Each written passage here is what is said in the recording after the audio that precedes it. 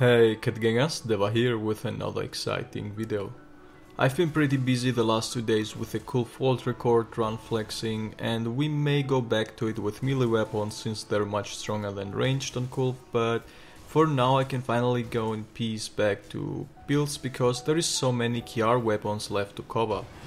But before we go to a new weapon class, for example Switch Axe or Boar, so I want to get down with the Blast and Paralysis Charge Blade because they're also decent if not better than Safi in certain conditions, which I will explain in this video without much blah blah.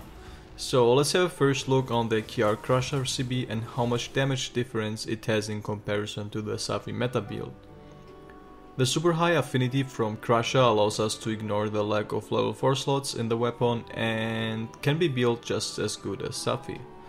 On a maxed out build, this weapon will have 6% less raw damage than Safi Jiva, but it has more than double the status and the skill crit status built in the weapon, which means you will get more blast procs.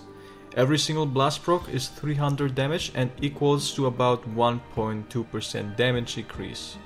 So if you get just 5 more blast procs than Safi Jiva during a hunt, they become equal and every blast from there on will be technically more damage than Safi. But 5 extra blast procs are not guaranteed or that easy to get in addition unless the monster is pretty blast weak.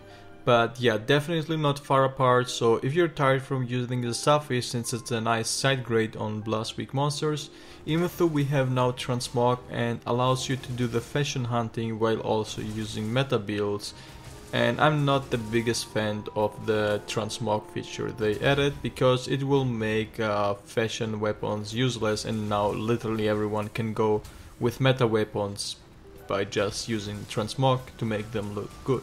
Moving to the Para Charge Blade, which has 10% less raw damage than Safi instead, but makes it much easier than Blast to beat Safi simply because of the super high Para and crit status. You're guaranteed to get 2 Paras on decently weak monsters and a lot more on 3-star weak monsters.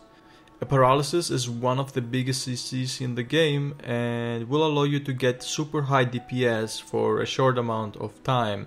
It's about 8 seconds on like 99% of the monsters, I think except Sinogre.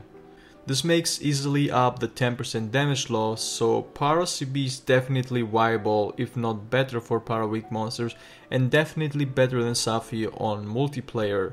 If you paralyze a monster just once in multiplayer, it increases the DPS for 4 player, so the little bit less raw over Safi is absolutely irrelevant at that point when it shortens easily the multiplayer hunts.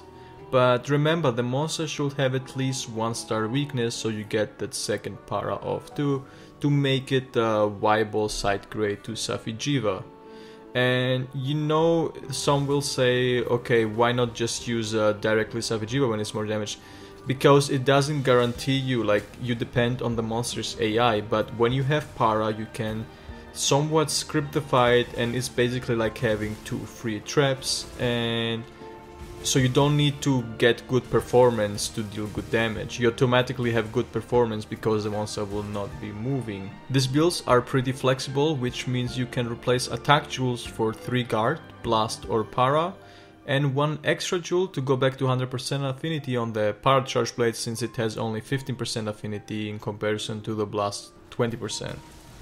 Augments should be on both builds 1 attack and 1 health regeneration, and on augments modes you definitely wanna go for 7 attack, unless you want to go for full element for having more blast procs, or maybe you are able to get 1 more para off. I don't find offensive guard necessary at all on CB because it's not a skill that is always active and lasts for only 15 seconds.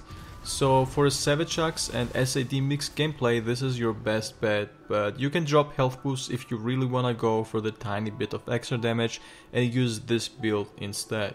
Hope you all enjoyed this short video, and if so, be sure to leave a like and comment down below what you want to see next. I may cover it. I still owe you the Dual Blades Ultra DPS builds, which is probably the next thing I'm going to work on. The build can anyway be found already in my meta builds in our Discord server. Also, don't forget to subscribe to my channel for more awesome builds, guides and speedrun videos. With that said, I wish you all a nice day and happy hunting, guys.